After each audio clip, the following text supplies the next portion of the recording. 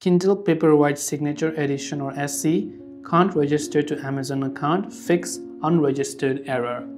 If you were recently trying to set up a Kindle, you're on the setup screen, or maybe you already set up and then now you're trying to create an Amazon account, but it cannot register. Now in my case, I've already done that. You can tap the three dots icon, go to settings, go to account, and here you can see I've already successfully registered my Amazon account. Now, if you're not being able to register it, the first thing you want to make sure is your Wi-Fi is working just fine. So ensure you're using a stable internet connection. But what I recommend you do is you not create an Amazon account from your Kindle, because your Kindle is actually quite slow in processing those things because it's got very little RAM and it's not made for those purposes. So instead, you can simply open up your mobile phone and or download the Amazon app, or simply go to amazon.com from your browser, right? So open up your mobile phone and go to amazon.com. There you can go to the create account button if you haven't already created an account, and try to register from there.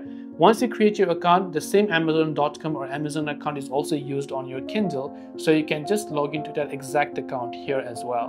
And this is how you can basically solve if you're not being able to register your Amazon account on Kindle.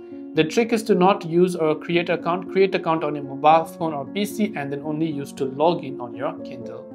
I hope the video helped you out. If you have any questions, feel free to leave them down. Thanks for watching and see you soon in the next video.